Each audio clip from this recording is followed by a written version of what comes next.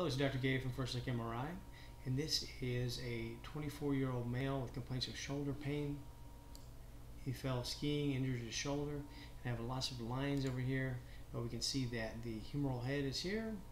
This is the glenoid, the cup that the humeral head sits and rotates in, part of the scapula, and I have a line that goes through the long axis of the scapula.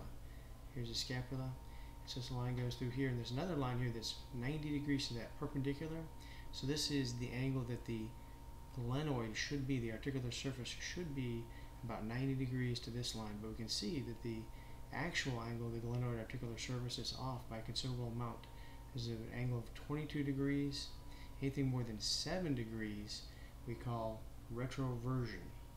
And so it can be neutral or retroverted, and if it's just a little retroverted, not a big deal, but if it gets more like this, then it can cause instability, as the humeral head can more easily shift backwards.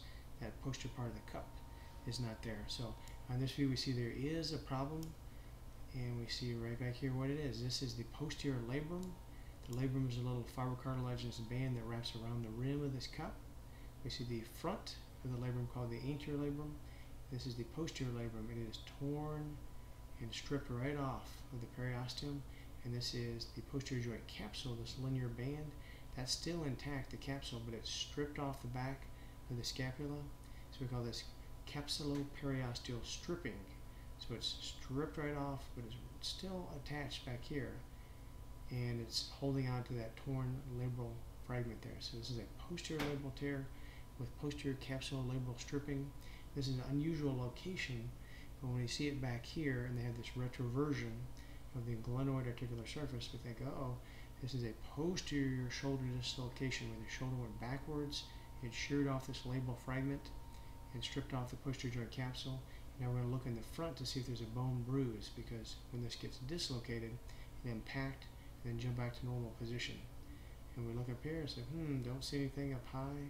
We come down here, and then on that view we do see that there is an area of brightness here. This is a bone contusion of the anterior humeral head. So this did swing back here, impact, and came back into normal position, shearing off that labrum and stripping off the periosteal or the joint capsule from the periosteal attachment. And this is the opposite that we usually see. Most often when people dislocate, the shoulder will go anterior and inferior, and they get a bruise of the bone back here, and they get a tear of the labrum in front. So this is just the opposite, so we call it a reverse Hill-Sachs.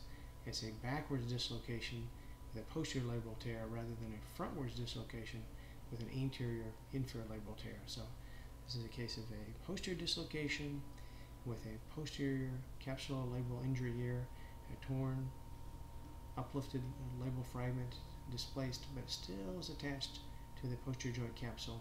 So this is an unstable fragment. They're definitely going to need to go in there and fix this up. Thank you very much.